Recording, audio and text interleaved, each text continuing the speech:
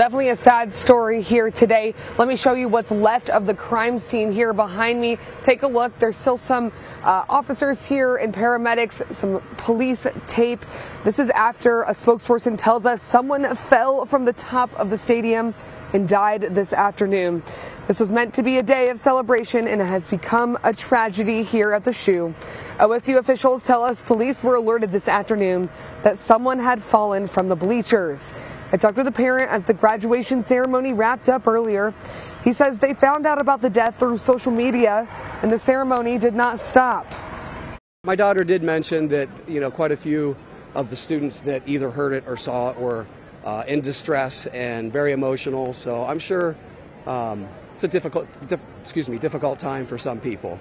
Leaders at OSU tell me they will be offering counseling services for anyone who may need them. I'm told this incident is still under investigation right now. We are still working to understand what exactly happened and what led up to a person falling off the ledge of the stadium. We will, of course, keep everyone updated.